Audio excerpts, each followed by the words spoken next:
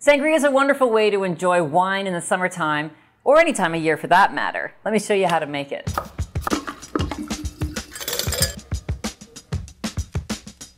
Sangria is a Spanish drink that combines wine and fruit, fortifies it with spirit and some orange liqueur.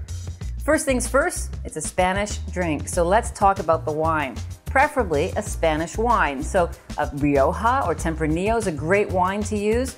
If you don't have either of those on hand, you can use any fruity wine that you like. Zinfandel, Malbec, Merlot, those are all great choices. I also have some orange liqueur, and I'm going to use rum as my spirit to fortify this drink. You could also use brandy if you like. Let's talk about the fruit.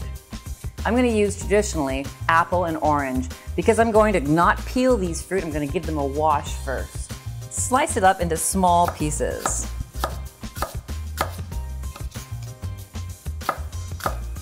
Transfer the apple to a big pitcher. And then we're going to cut the orange.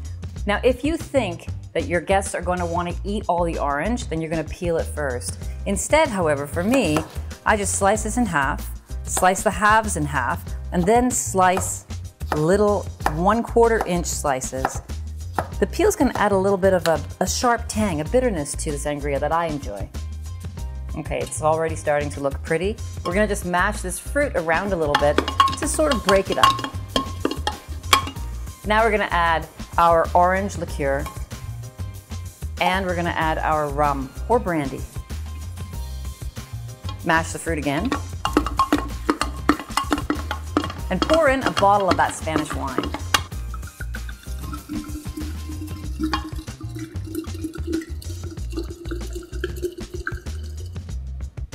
One more good stir. Now here's a really important step. We want the sangria to rest in the refrigerator for about 4 hours. This is to let the flavors mellow a little bit. If you taste it now and then taste it in 4 hours time, you'll know what I'm talking about. Everything mellows and becomes more well-rounded. 4 hours later, here comes the fun part.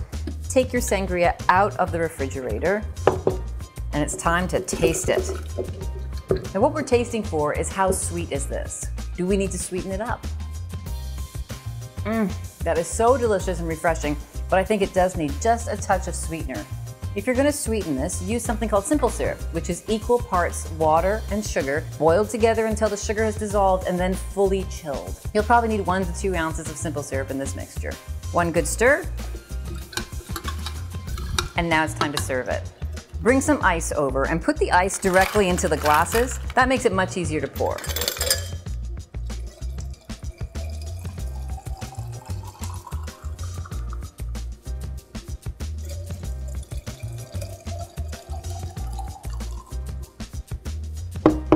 And be sure to scoop out some of that fruit and add it to each glass. And then if you like, top it with another little garnish. Couple blackberries. Last step is completely optional, but you can top the sangria with a little bit of soda water if you like. That will give it a little sparkle.